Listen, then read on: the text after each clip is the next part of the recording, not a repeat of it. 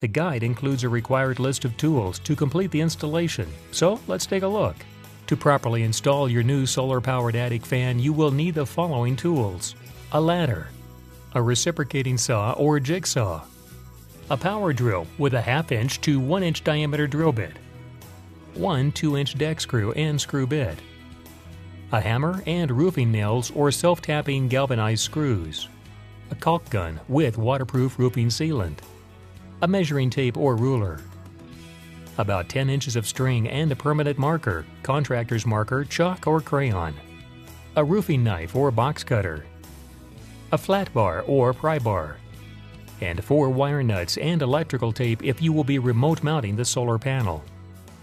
To make sure you have proper intake ventilation and to maximize the solar fan's effectiveness, you should remove or block any static vents. If there is an existing turbine-type vent, simply remove the old vent and use the same hole for the new installation, or block it completely by sealing the opening in the attic space if possible.